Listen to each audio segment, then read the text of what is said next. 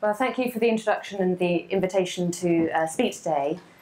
And thanks to all of you, because I think I'm probably all that's standing between you and your entertainment on Friday evening. And just to tantalise us, we can see the bar from out the window. So thanks very much for that. I'm going to talk a bit about teaching specifically, and a bit about what kind of rethinking I think needs to go on in economics. But the first thing I want to say is that economics is great. It's a very powerful social science. There's been lots of scientific progress over the last 20 years or so, which I wrote about in one of my books called The Soulful Science. But having said that, and not wanting to throw away all that we get out of economics, the crisis, I think, has made a lot of economists reflect on what the mainstream of the subject is and how that changes, and in particular, how it's transmitted to new generations of economists through teaching and what gets taught in universities. And I think, and a lot of people think, there are some problems with what has become the mainstream that's taught to cohort after cohort of student. So rethinking is the right word, not chucking away everything that we know, but thinking about how to move the mainstream towards some of the really useful work that's gone on in the past 20 years, and reflecting on the role of economists in society over the last generation or two as well. About 18 months ago, I had a series of conversations with some academics I know. I don't teach, I'm a practicing economist, but with some academics, with some other employers of graduate economists as well. And all those conversations with different people turned out to be roughly the same, and the phrases people used were, the young economists are too narrow, they don't know enough about the real world. And it's that phrase, too narrow, kept cropping up all the time. And I thought, well, maybe there's a coordination problem. If academics want to teach something different, and employers want graduates who've got different kinds of skills or knowledge or competencies, then the thing to do is get them together and talk to each other. So I organised a conference that was hosted by the Bank of England and the Government Economics Service. And we had a sellout session, and the book of essays, What's the Use of Economics, gathered some essays that were written beforehand by overseas people and the presentations that were given at the conference. So I'll come back in a little bit to talk about how that process of curriculum reform has continued. The other interesting thing to note is that there are a lot of student movements as well. Obviously, there's this initiative. There have been big student movements in Chile, in Turkey, in France. There was a one-day walkout at Harvard, famously from Greg Mankiw's course. So there's student pressure too. So I think this is a moment when things will change if we get organised and talk about it. But I want to start, well, no, before that.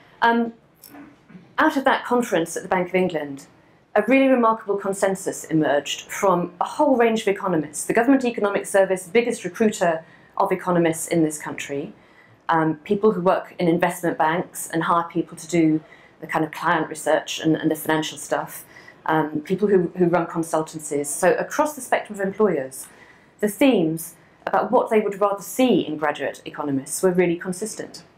And some of them were about competencies. Communication came up. If you work as an economist, unless you're an academic, intrinsic to your job is communicating your technical knowledge to people who are not specialists, whether it's politicians in public policy, or businesses, or clients of investment banks, that communication skill.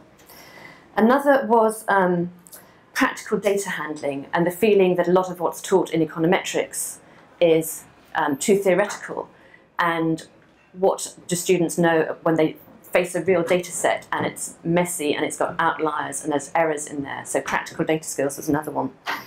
But some of it was about the content as well, and particularly striking an emphasis on both economic history, the events in the economy, but the history of economic thought, how economists have thought about those events. And the sense was really strong that new graduates don't have that kind of context about the sort of meta-understanding of economics, how economists have thought about the economy over time, and the way that problems crop up over and over again. And it's a very cyclical world. So, having set all that out, I want to spend some time talking about what needs rethinking. And the key strength of economics is that we use models in a way that other social scientists don't.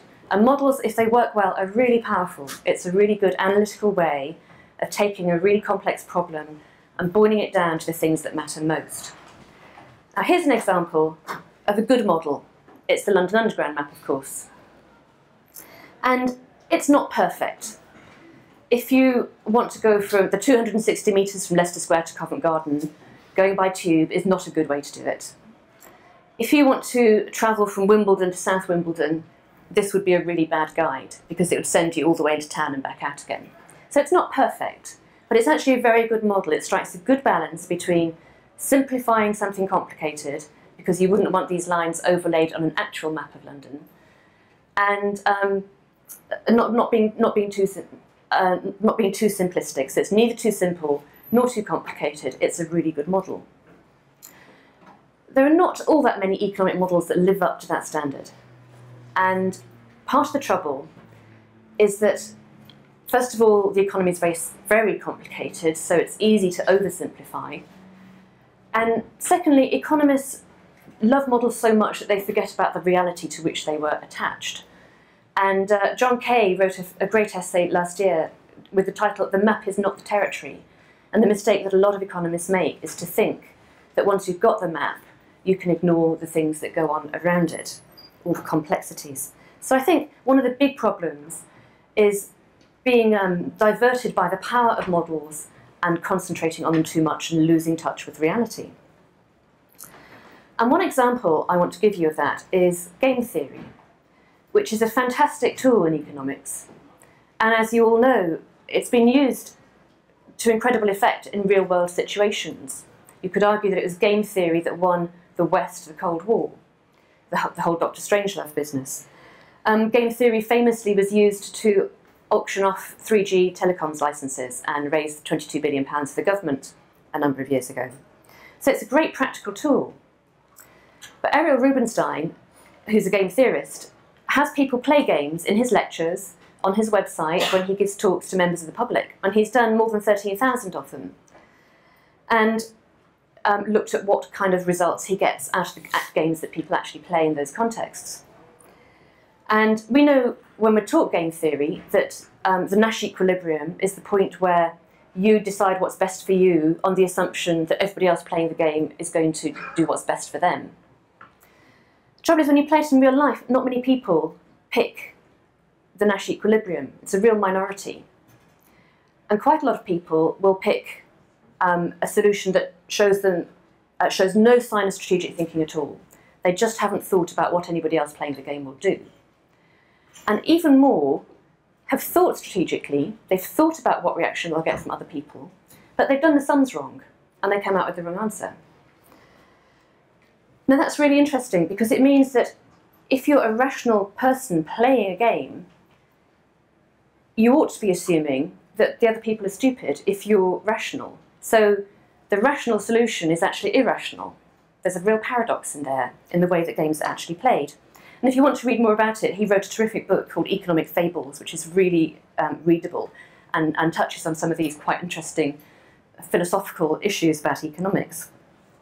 The trouble is there's an ambiguity in the word rational. This is what economists mean. Rational is somebody who thinks like Mr. Spock in a completely logical way, making good calculations. I'm old, so this is the old generation Mr. Spock, not the new generation Mr. Spock. But what a lot of normal people mean is reasonable or understandable. And if Captain Kirk falls in love with an alien and does something impulsive to go and rescue her on the surface of the planet, that's perfectly rational to a lot of people.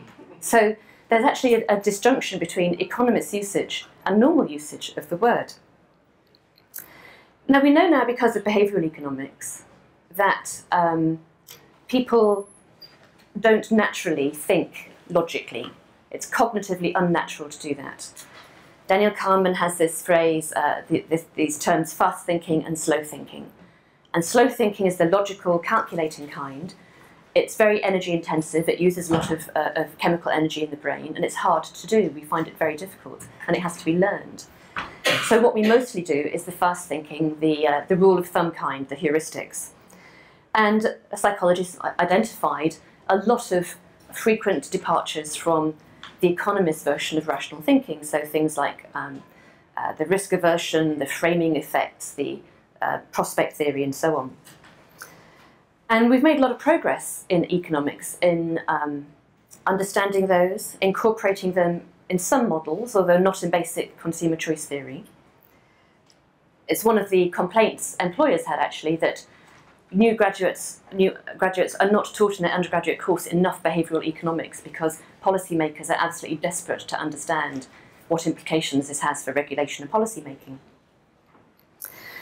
So there's the behavioural economics. We've also made real progress in economics in using new techniques, the randomised control trials, the field experiments, new econometric techniques, to get a better understanding. And the phrase for this in policy circles now is what works. The government's actually funding some research centres that are called what works centres, which does make you wonder what they thought they were doing before they had what works centres. But anyway, that's an improvement. The trouble with economists using the new behavioural findings, using the new techniques like randomised control trials, is that there's still a reductiveness. We still want to make it very simple. It's actually quite hard to establish causality, even in a trial, because you not only have to establish it in the context in which you're doing the test, and make sure that you've selected the control group and the trial group properly, and that you've not told them about it, because if they know they're in a trial, that will change their behaviour anyway and bias the results. You then also have to make sure that you understand enough about the context to carry over the results into a different context. So they're not a silver bullet either. But there's a great demand for economists to give simple answers. It's, as I've been saying, something we like to do ourselves, a bit prone to ourselves, but also policymakers want simple answers. And I came across this great example on a blog by Duncan Green at Oxfam. This is a map of how to think about the situation in Afghanistan when the invasion first started. Somebody worked out what all the variables were and how they related to each other. And you can see it's really complicated. But this is what it means to say the economy is a complex non-linear system. The trouble is, and he was talking about this in the context of development and aid funding, policymakers want to know that the aid is working. So they're not interested in the complexity. They want to know, if we've spent $10 billion on this, what impact has it had? And demonstrate to us what you've been doing and what the impact was, and that we got value for money for it. And that's kind of understandable, but it means that there's a real temptation to ignore the complexity of the world and oversimplify. And we do this a lot in economics. The US government publishes something like 45,000 statistics on the US economy. And if you add in private sector data as well, there are about 4 million time series available for the US economy. And macroeconomic models have, a dozen, 2 dozen variables. So you're trying to explain 2 dozen variables with 4 million. And it's just intrinsically very difficult to work out any clear answers about causality or size of impacts in that context. And Nate Silver, in his fantastic book about prediction, Signal in the Noise, talks about the way economists, and macroeconomists in particular, in doing their forecasts, fall victim to the temptation to overfit their equations. It's the tyranny of looking for a high R squared or T statistics in your regressions. It's the tyranny of wanting precise answers, even if they're inaccurate, rather than accurate but imprecise answers that you get from the real world data context. This is just a fundamental epistemological issue in economics. So there's that overfitting danger, the temptation to simplify things so that you have clear explanations. A second, sorry, I have to try and go back.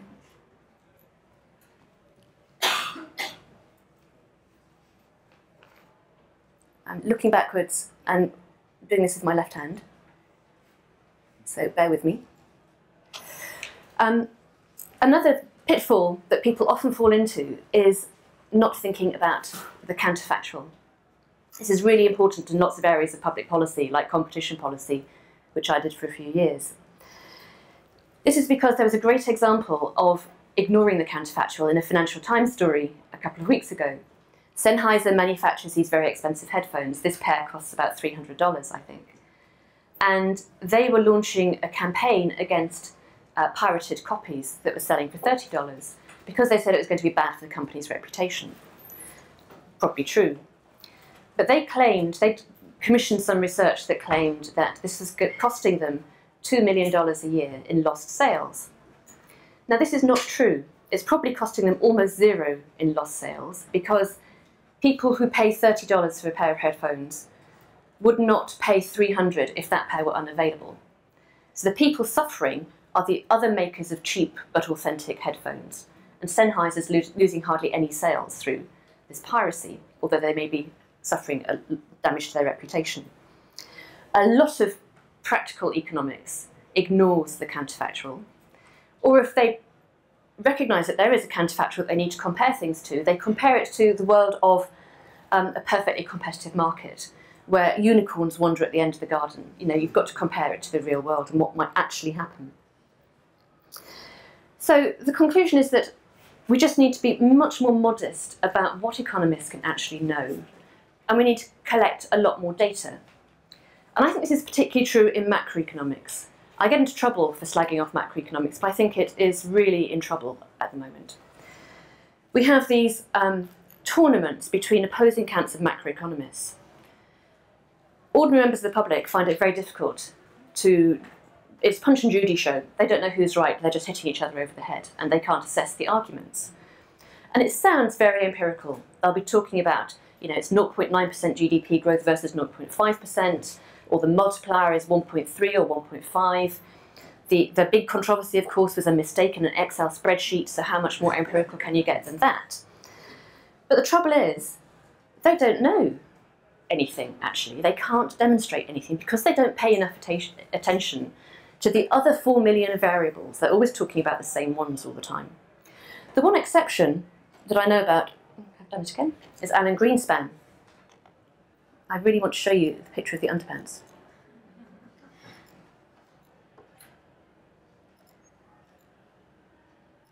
There we go. Alan Greenspan's famous for looking at a lot of very detailed statistics of the economy, including in one interview, it turned out, sales of men's underpants. Because the way you knew that the economy was in really bad shape was that even sales of men's underpants went down from their very low base to start with. So he found that a good indicator of a serious recession. But he's an exception. Most macroeconomists focus on the same data all the time and have these sort of scholastic, theological arguments about what it means. And they ought to be collecting a lot more data. The key characteristic, it seems to me, of the UK economy at the moment is that there are two economies. There's a London and hinterland economy, and there's the rest of the country economy. The characteristics of the populations are different, the socio-demographic characteristics, the structure of industry is different, the baseline level and the distribution of income is different. So the impacts of monetary and fiscal policy are different in the two. And I don't know of any macroeconomic models of the UK that actually look at that. So where's the humility? There are a lot of calls after the crisis for more humility, and I just don't see it yet, and I particularly don't see it in the rows about macro and forecasting. We have to remember as well that economics is a social science. It's got people in it. It's got people who react to things that policymakers do. And economists often forget about the reaction. This is an illustration from Alice in Wonderland and the croquet game. I don't know how many of you have read the book, but she starts playing croquet and the mallet turns out to be a flamingo who looks up and says, "What are you doing?" And the ball turns out to be a hedgehog who uncurls and walks away. This happens in economics. If you want to evaluate a policy, you have to think about what the reaction to the policy will be. People forget about the fact that this is a complex, dynamic system with nonlinear feedbacks, and it's got people in it who are reacting to all the things that are going on. So this is inherently unpredictable. You just don't know not only what all the feedbacks are and what the data is showing you, but you don't know how it's going to evolve over time because people will be responding to things that happen. So what are the conclusions? One is that models are really important. I don't want economists to give up on models, but they're not everything. And one of the reasons I think employers are really interested, even if they're in investment banks, in people learning more economic history in university, is that that's part of the information outside the model that helps you understand what's in the model. It's part of that wisdom that you need to interpret models properly and not oversimplify the conclusions that you draw from them. The second is that, like Alice, economists need to take account of the evidence on people reacting and how they take those decisions, the behavioural psychology. We have to put that at centre stage of the mainstream and not have it just as an add-on to the mainstream. And that means actually rethinking quite a lot of consumer theory. For me, it means not teaching people the formal proofs of utilitarian-based consumer theory and the existence of general equilibrium. We could ditch all of that. It's not useful. But incorporate some of this instead, right at the fundamentals. And being much more careful and much more humble about empirical claims in economics. So I talked about the overfitting, I talked about ignoring the counterfactuals. There are tons of others. There's the omitted variables and the simultaneity in macroeconomic models. There's also, finally, in this bit, before I go back to the teaching, a moral question. There's a kind of really popular free economics school of economics now that derives from Gary Becker's work on the economics of marriage and crime and so on, and treats all kinds of issues, all kinds of social issues, as if they were the same sort of choice as going shopping and making a decision about what to buy, or going into the labour market and making a decision about what kind of job you want. It treats them as just the same. And people who are not economists and not socialised into thinking the way that we think find that very bizarre. There was a great line in Scientific American recently that said, although this has method, there's madness in it. Normal people find it very strange. Why they wonder why economists don't think more about social norms. And some do. Ed Glaser at Harvard has done a lot of work on the social norms that determine crime waves or their retreat, or obesity epidemics. There's a social phenomena as well as economic phenomena, and you can't do them only using the kind of Becker or free economics style of model. So there's a sort of factual aspect to that. It's just ignoring evidence not to look at things like social norms or people's sense of identity and how that determines their choices. But there's a moral aspect to it too, because we think we're doing what's called positive science. Milton Friedman wrote a very famous essay in the 60s sometime about the difference between positive and normative science, what is or what ought to be. And economics, he insisted, is about what is. And he said, the more you find out what is, the narrower the range of things that you need to argue about in terms of morality. You can sort of determine the territory much more clearly for your moral arguments by doing this positive program of economics. So we think we're doing positive economics, but it really quickly slips over into the normative and ought.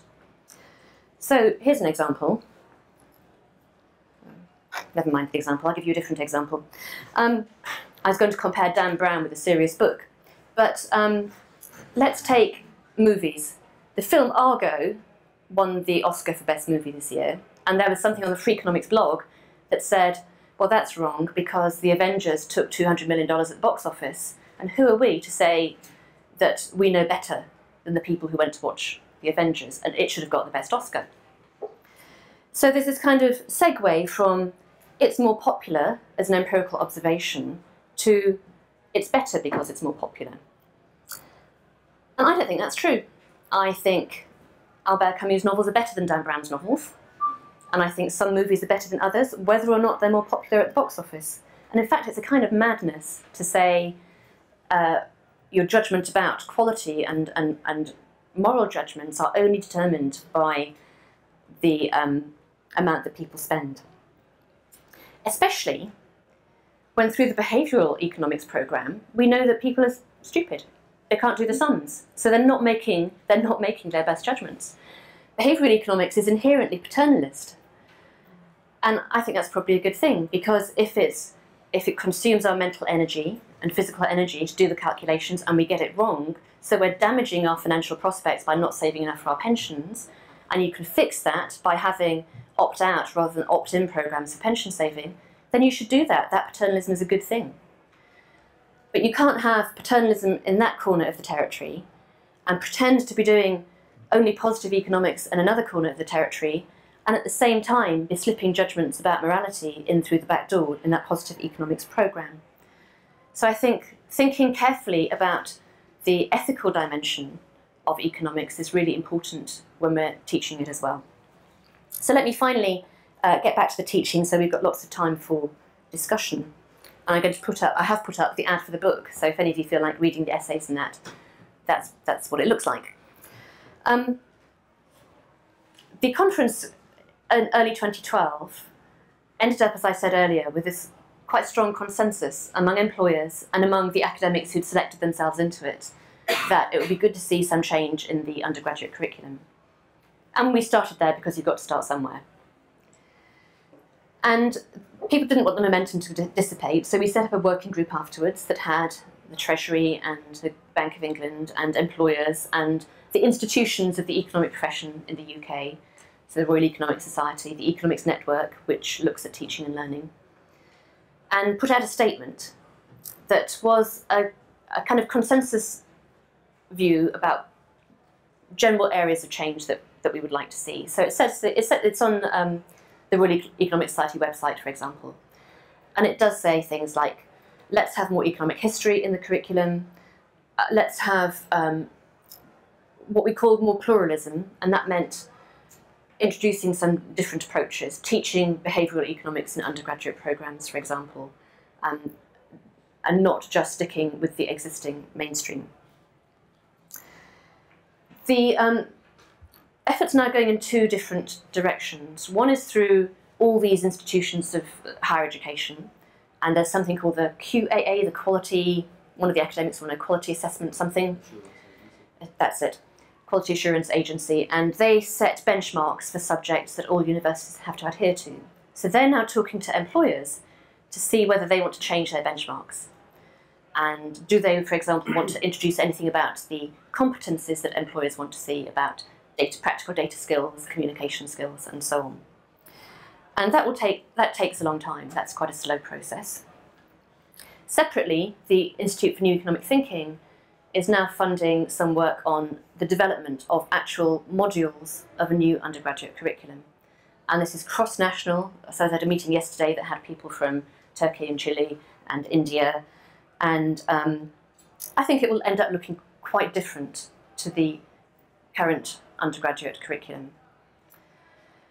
Now, that's not to say it will all change, because there are very strong incentives for people not to bother doing anything different. You will all know that people who teach in universities have a lot of pressures on their time. Things are set up to make it as easy as possible for them at the moment. They've already got their lecture notes, they've spent their careers already studying one particular way, so there's a real time investment involved in changing what you teach. On the other hand, you'll know better than me, but I think there's quite a lot of student interest in seeing some change. And in this country, we now have the fact that students are paying much higher fees that will give them a much greater voice, and quite right too, in what they're being taught. So I'm quite optimistic about how things might change, and perhaps that's something that we can discuss as well. And the final thing I want to say is that we don't have all the wisdom in the room ourselves. We need to get ideas from other people as well. Over the next couple of days, you're going to be having some more conversations about rethinking economics. And we will want to engage with people over the next months to be involved in looking at pilot material. We're going to want universities to volunteer to pilot a new course from September 2014. So I hope that through the Rethinking Economics website, some of you will want to stay in touch with that process. And any feedback you have outside the room today about what I've said in terms of the content and how we think about economics itself, or about the conversation we can have now about teaching it, will be really welcome. So I hope you'll do that. But I want to stop now so that we can have a discussion.